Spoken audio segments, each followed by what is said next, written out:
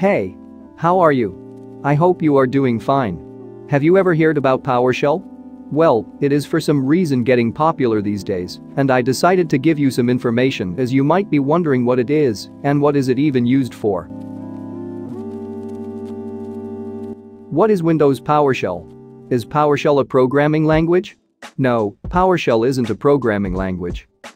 Windows PowerShell is a framework developed by Microsoft that is based on the .NET framework. What? Too complicated?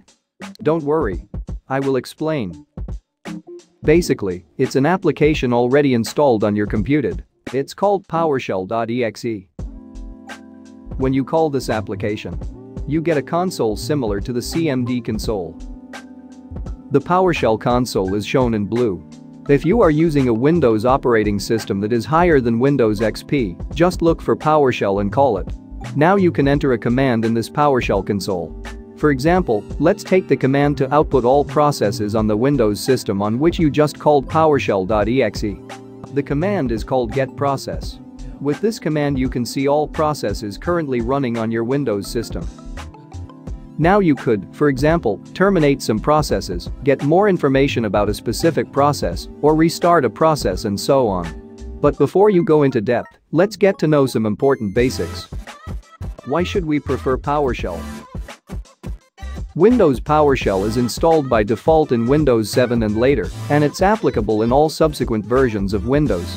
Starting with Windows Server 2012 R2, most graphical server tools use PowerShell commands in the background, and the administrator only sees them in a graphical form. PowerShell modules are provided by the most popular technology vendors in the world. Microsoft has built such PowerShell modules for all of their products. This means that you can use PowerShell to manage all versions of Windows from Windows Server 2008 and later with PowerShell. Furthermore, you can simultaneously administer all Windows applications such as Active Directory, DNS, Exchange, Hyper-V, file servers, etc. with PowerShell. With the right PowerShell knowledge you can do your tasks more efficient and easier.